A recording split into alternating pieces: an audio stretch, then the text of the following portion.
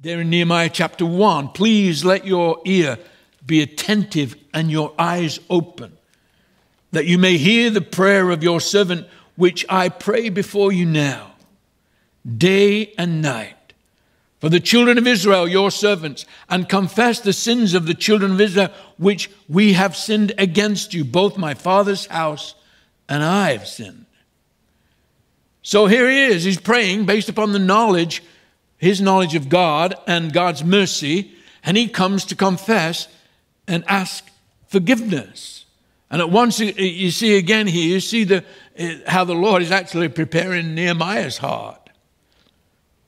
That he might be the kind of person that God can use, the one who sees sin as the problem. And in this case, that was the reason why the walls of Jerusalem had not been repaired and not been rebuilt, because of sin. But I want you to note the progression of the confession. Prayer first, he said, for the children of Israel. The nation as a whole had sinned. They were your servants, he said, servants of God. But the whole nation sinned. But he doesn't stop there when he prays to the Lord for the nation. It doesn't stop there, as sadly many do. Well, we're in this mess because them. They've done it. They've sinned. They don't know what they're doing. They've sinned. Oh, they recognize sin is the problem, and that's a good thing that we recognize that.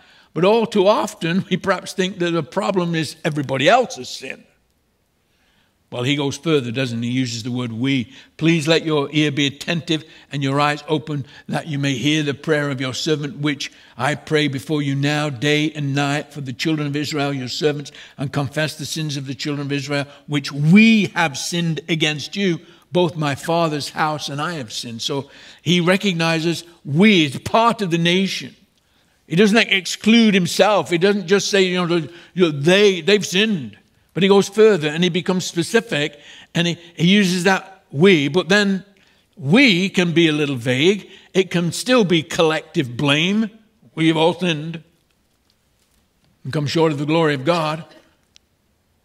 And perhaps it's a little easier to own up to the fact that we are part of the we than it is for personal blame. But he goes further than that, and then he says, my father's house. Oh, now we're getting really closer to the personal confession. And then he ends with I have sinned.